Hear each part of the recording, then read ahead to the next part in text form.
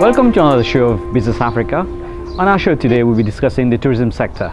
Our guest today is Teddy Arunasalon, who is the Assistant Treasurer of the Association of Tourism Professional. This session today we'll be discussing the ups and downs of a sector that's going through a difficult time since the crisis. Teddy, welcome to our show. Thank you. Teddy, tell us, what do you do as an Assistant Treasurer at the Association? Well, actually I've got various caps, and one of the caps that I've got is as the Assistant Treasurer of the Association. And I'm also the Managing Director of Morijet and the Director of Just Travel Consultants. But all of these are one way or the other linked to the tourism industry. So you've got different camps. And tell me more about yourself, Teddy. Well, I've been in the tourism industry, can say for more than nearly 25 years now. For 15 years as commercial in the hotel industry, and past 10 years as a tour operator and travel agent. Can you tell us more about the tourism sector in Mauritius in terms of its target, in terms of its segment, and maybe in terms of history on the island? Sure. I mean, when, for example, I started years back, we were mainly Euro-centered. I mean, most of our clients were coming from Europe and mainly France. I mean, though they're still one of our main market, but obviously so many other markets are coming up, and we all talk about the emerging markets, obviously the Asian markets. But one thing I'd like to point out regarding these markets, for example, the Indian market, many members of the ATP, Association of Tourism Professionals, were already active on the Indian market. And well, for China, it's true that's a very new market, and we can see the efforts from the authorities regarding the airline connections and all that. So obviously, I believe the results will be coming soon with a rise from this sector. Yeah. And if you look at the sector itself, we know this sector has a lot of strength in terms of its quality of service. Can you tell us what are the other strengths that you see has made this sector an important pillar of the economy?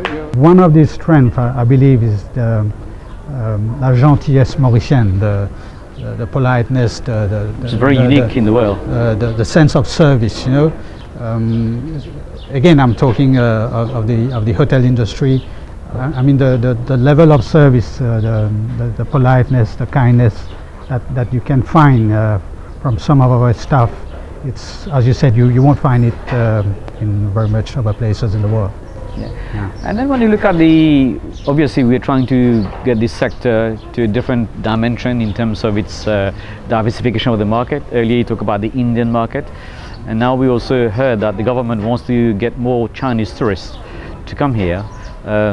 So what do you see the new challenges in terms of getting this, penetrating this new market? Well, obviously each market's got their own specificities. I mean, when we first had the Indians, one of the major issues was the food issue. I mean, that was the first battle those on that market had to fight here to get the hotels to get Indian food. And today you can find in many hotels there's always a corner, an Indian food corner, an Indian buffet. Even a restaurant. I mean, more and more restaurants. Yeah. But I think it would be the same for the Chinese market. Probably it'll take some time, but I know some hotels are already working on it. They already have the specific food that the Chinese look for. I mean, for example, what they have for breakfast is completely different from what the usual clients have. But also we mustn't forget the competition. I mean, we are trying to tap in the same market in terms of the Chinese, the Arabs, the traditional market itself. But competition is here. So we've seen Seychelles, we've seen the likes of Maldives, even Maputo coming up with different products and coming up as the, you know, something which is different to us. How then should we, as a sector, change or improve our competitive edge to make us in a way positioned to attract these tourists? I think there's indeed some thinking to be done on this subject, and again it concerns all the various stakeholders. it's the whole product most probably that has to be revamped, because I mean we've been selling Mauritius for years now, more or less in the same way. So I think it's about time we look for some new angles, new strategies. So with regard to the product, as I was saying, we definitely have to give it a rethink, and we also believe that we can use know-how that we have in the region and put all this together and come up with something new with regards to the whole region. But also we've seen, you earlier mentioned about the quality of our staff, the politeness, but more and more we've seen them being exported. They're going on cruise ship, they're going on working in Dubai, they're working in Seychelles. That's very true. Is that would that be a problem for us to maintain that standard? I think it will, and already I think, to be honest, we do see some poaching of staff going on whenever we have a new hotel coming up. And the other thing is that the mindset of the workers now is not the same as it used to be. But I believe with some training it will get there. But with regards to the number of hotels being open, I think we'll definitely need more manpower and more training. Yeah. One angle I was going to discuss with you is the aspect of MICE, so business traveling and MICE on the island. Do you see a potential in this area? There is, but again, I think there's a whole strategy with regards to the marketing, because quite a lot of hotels are well equipped, or very well equipped. I mean, we've been handling, I mean, I say we, I mean Mauritius has been handling quite a lot of conferences, high-level conferences, and not only in the Vivekananda Center, but I mean in the hotels themselves, we have very high-level conferences going on. So it means that there's a market for that, but there's a whole strategy behind it that we have to put up and to get these people to come to us. I mean, especially the big companies. Absolutely. I believe they still have the budget to come to us. Why not come to our beautiful island? Teddy, you also earlier mentioned you have different caps. Yeah. So one of the caps is the GES consultant.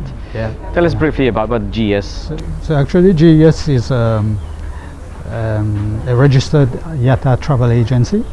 So we do quite a lot of outbound to the region and as well as to Europe. And the other cap is I'm the MD of Mauritius, which is the inbound branch of our sister company, where we handle all the incoming clients. We've been very active on the region. Lots of our clients from Réunion Island, Mayotte also, which is a French department, South Africa. That concerns the region, and obviously the traditional markets. Yeah. Teddy, we've discussed the strength and weakness of this sector, and we know with the right strategy we should have a bright future. It was a pleasure having you on the show, and thank you. Pleasure, thank you.